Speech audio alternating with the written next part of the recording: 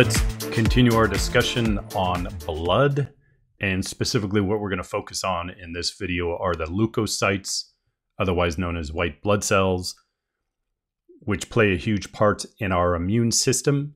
And since we'll be talking about the immune system, we'll touch on the lymphatic system as well, because the lymphatic system and these white blood cells coordinate with each other to keep our bodies safe and rid our bodies of any pathogens or foreign organisms trying to do harm.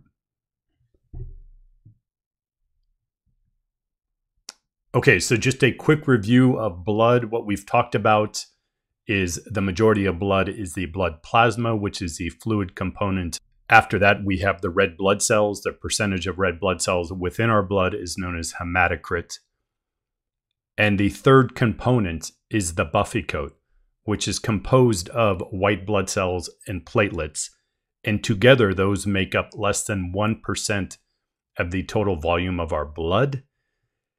Even though it's less than 1%, these white blood cells, and certainly the platelets, are going to play a very significant part in maintaining homeostasis of our body.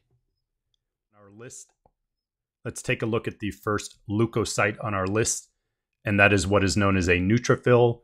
It is the most prevalent of all leukocytes, making up roughly 65% of our leukocytes within circulation. It engages in phagocytosis, which is the process of engulfing material, infected cells, or pathogens, and breaking those entities down. It also releases toxins like superoxide. And to be clear, superoxide alone is not the toxin. The toxin is actually hydrogen peroxide. But upon the release of superoxide, it combines with hydrogen ions within the blood and surrounding connective tissue to actually destroy any pathogens or infected cells. In doing so, it is going to lead to the demise of these neutrophils as well. And one thing we want to talk about is the lifespan of all leukocytes, which tend to be around 7 to 10 days. And the process of making white blood cells is known as leukopoiesis.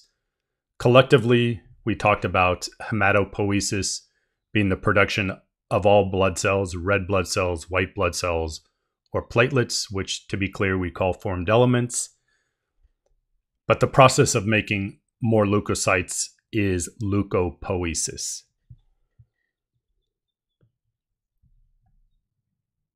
Okay, so then we have eosinophils. Eosinophils make up a very small percentage, roughly 3% of all leukocytes in circulation. They get activated during allergic reactions, parasitic infections. Parasites are things like Giardia, Plasmodium that causes malaria, tapeworms, among other things. So I'm giving you percentages of these white blood cells. And those percentages are important because if a blood panel is run on an individual and those percentages are elevated, it's going to be a first indication to the medical professionals what the problem may be with the patient. That is to say, if eosinophils are now making up 15% of all the white blood cells in circulation, then they can focus their search or investigation on some sort of parasitic infection or allergy. We also have basophils, which is another type of leukocyte, makes up 5% of leukocytes in circulation. They release histamines, which cause vasodilation and increase capillary permeability. So if you can envision capillaries have fenestrations or pores in them that allow certain entities to leave the bloodstream and move into the interstitial fluid and the surrounding cells. There are a number of entities, specifically plasma proteins, that cannot squeeze through those pores. But what basophils do is they increase the permeability by expanding the size of the pores, and then plasma proteins can sneak into the interstitial fluid, and that is going to aid in inflammation due to the accumulation of fluid within that interstitial space. So histamines increase capillary permeability, and they're also causing vasodilation in a specific area of the body. So the vasodilation is going to increase blood flow to a specific area. And then with the increased capillary permeability is how inflammation occurs. Basophils are also secreting a natural anticoagulant known as heparin. So coagulation is the clumping up of blood that is useful if there's some sort of hemorrhage, but that's the only time we want blood to kind of slow down and start clumping together. So heparin is really important because we need a constant flow of blood and perfusion of oxygen throughout the whole body. Okay, this right here is a monocyte.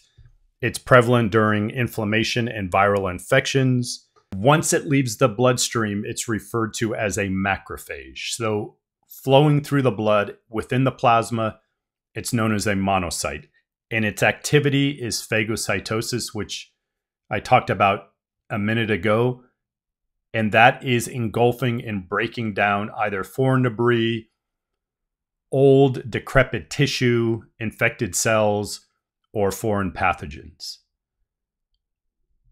Okay, what I want to touch on for a minute here is specific types of immunity, and this one is what's known as innate immunity. So our immune system can be broken down into innate immunity and adaptive immunity. Innate is the type of immunity we are born with. Adaptive is something that must be developed upon exposure to specific organisms or pathogens. So innate immunity involves all the cells we've talked about thus far: the neutrophils, eosinophils, basophils, monocytes, among some others that I haven't talked about. So for example, there are dendritic cells in the epidermis of the skin that are known as Langerhans cells. These are a type of phagocytic cell. There are also natural killer cells, which is a type of lymphocyte. But all these cells I've just mentioned play a part in the innate immunity. They are in our body at the moment of birth, and they will not discriminate against specific organisms or pathogens that have entered the body. So they are going to attempt to rid the body of these foreign organisms. Part of the innate immunity as well are reactions such as a fever, which is meant to make the environment inhospitable to foreign organisms. Inflammation, which I talked about just previously, is another form of innate immunity. The other form of immunity is adaptive, and that develops over time upon exposure to specific pathogens. And that is really the realm of types of cells known as lymphocytes. To be clear, natural killer cells are a type of lymphocyte, but they play a part in the innate immunity. So the two types of lymphocytes that are the workhorses for the adaptive immune system are T cells and B cells. There are a number of different types of T cells. There are cytotoxic T cells, which directly destroy infected cells. So to be clear, not all lymphocytes are actually destroying infected cells or destroying pathogens. They all have their own role in this adaptive immunity. So cytotoxic T cells are going to be activated when we are infected with viruses, bacteria, parasites, and they will directly destroy infected cells. So those are our own body cells, but it's important that our body cells are destroyed so these viruses or bacteria are not replicating in the body. There's helper T cells, which do not kill, but they are there really just to mobilize our immune system and the other T cells. We have regulatory T cells, which suppress our immune system. So we don't want our immune system to be overactive. And there are a number of diseases and pathologies that are a result of autoimmune diseases where our immune system is attacking our own body cells, our own healthy body cells. So our regulatory T cells are there to suppress excessive immune activity. And then we have memory T cells, which retain some sort of knowledge or identification of pathogens that we have previously been infected with.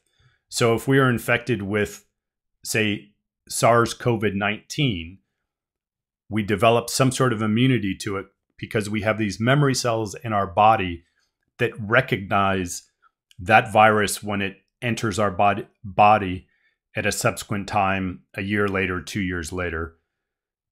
Now, certainly these memory cells have differing levels of robusticity. That is to say, some of them die out and we lose our memory for these pathogens, but theoretically, these memory cells will be within our immune system, within our body for a long period of time.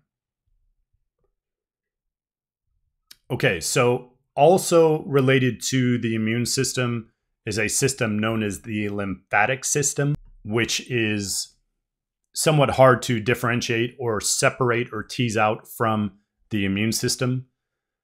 But the lymphatic system includes fluid, which is known as lymph, which is similar to blood plasma without the plasma proteins, vessels, which are similar to our veins, though different, known as lymphatic vessels, and specific organs and tissues that are working within the realm of the lymphatic system.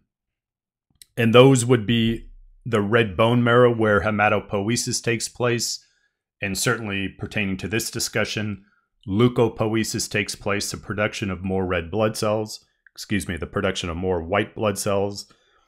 There's a thymus gland, which tends to degenerate during early adulthood, but the thymus gland is the site for lymphocyte maturation, the maturation of T cells and B cells. The lymphocyte is located immediately posterior to the sternum, anterior to the aortic arch. We have lymph nodes that activate T cells and B cells and filter lymph. The tonsils, we have 3 sets of tonsils: lingual tonsils, palatine tonsils, and pharyngeal tonsils that are aggregations of lymphocytes to help surveil the body of any foreign organisms or pathogens trying to do harm. The spleen, which is in the upper left quadrant of the abdominal cavity, is a place where red blood cells are broken down and recycled, or at least some of their parts are recycled. And that happens in a region of the spleen known as the red pulp. There's a region known as white pulp that has a number of lymphocytes and macrophages that monitor the lymph fluid that passes through there. Those are our leukocytes, lymphatic system, and immune system.